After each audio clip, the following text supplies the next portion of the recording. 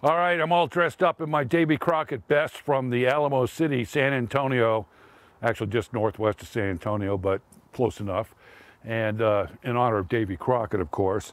And I'm standing next to my Franklin bells that I built from scratch. I was inspired by YouTube, and there's a lot of examples of Franklin bells on YouTube. They tell you how they work.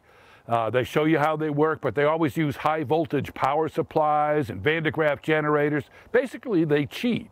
I showed one for the first time ever that actually works in a real thunderstorm. And you're asking, why? How did it begin? It all began with a beer can. So my Franklin bells experiment all started with a beer can and a charge stick that I charged up. The beer can is empty. It's aluminum. It's called a beer bottle, made by Miller. It's perfect for my experiment. And you can see when I get the charge stick charged up that it attracts the beer can from several inches away. It's pretty powerful attraction, and it's easy to move that very light aluminum can around. So next, I took the painted aluminum beer can, bottle can, whatever you want to call it, this light can, and I wanted to remove the paint so it would be electrically conductive. And so I took it with steel wool and acetone and just rubbed the paint off and ended up with this shiny aluminum bottle, and it's electrically conductive so that if it touches an object it will transfer electrons. So next I hung that polished aluminum can off a string on a pendulum type deal, took my charge stick to it and to see if I could get some attraction, and lo and behold I got great attraction a couple of inches away, and you can see it went right to the charge stick. So that's the basis for the Franklin bells, at least my design. And I found out the longer the pendulum, the less work it takes to attract the can. The longer the pendulum, the less work. All right, so this light aluminum beer bottle can that's been depainted on a pendulum got me to thinking that I could make Franklin bells in my backyard and harness the power of a thunderstorm. And the other inspiration is the fact that in the dry air, there is quite a bit of voltage potential. On a normal day like today, it's, you know, pretty clear out, fair weather. It's about 30 volts per foot. Well, I'm 6 foot tall, so that means between my head and my feet at 30 volts per foot, that's 180 volts. That's a lot of potential. And I have a 26-foot pole here, so if you look at the top of that pole, it's almost 800 volts different potential voltage from the bottom of the pole. That's a lot of volts, but it's not enough to get anything to move around. But during a thunderstorm, that voltage field gets compressed, and it goes from 30 to 100, maybe several hundred volts per foot. So let's say it's 100 volts per foot and a 26-foot pole. Now you're talking 2,600 volts of potential. Well, that's enough to get the beer can to move back and forth on a pendulum. And so that was the premise, and it worked. Now I had to build a box, and the box is right here. And the reason it's a box is because I had to keep it out of the wind, because otherwise it would just be an expensive wind chime. And it would not be very pretty either. So an expensive, ugly wind chime was not the desired result.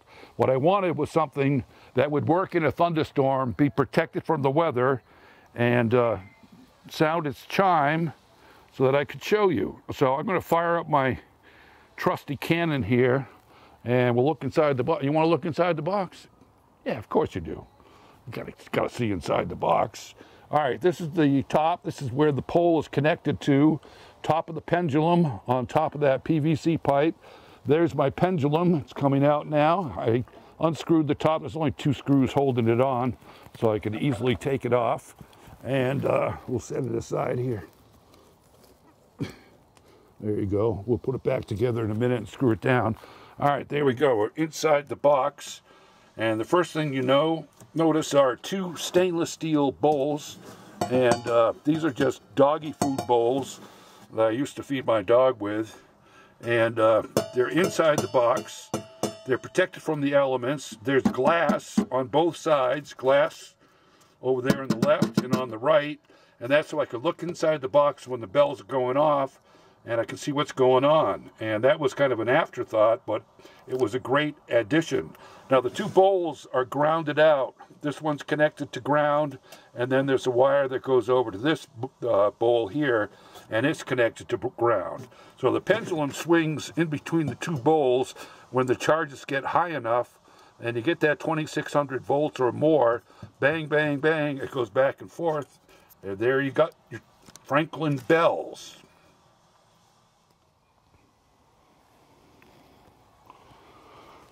So anyway, that's the premise, and I've already shown you they do work. And I do believe that's the first time ever shown on YouTube, live Franklin bells. I showed them to you yesterday. I have some more video I can show you right now. I'm going to put this back together. And there's one other addition I did want to show you, and that's this. If you notice down here, there's a spotlight on one side, and that spotlight is going through the box, through the windows, the glass, and it projects on that white t-shirt, and you can see the shadow of the bottle in there, and it doesn't show up real well during the day, but you can see it going back and forth. And that's a great visual at night, because I can sit down on the back porch here and I can see if the bells are going off. I might not be able to hear them because it's, you know, really loud and there's lots of thunder and there's rain falling. You know, I can look at it and I can see it immediately. So I basically gave you all the information you need to make your own Franklin bells experiment. But a word of caution, lightning is extremely powerful. If this thing ever took a direct hit, these flimsy wires wouldn't take the current.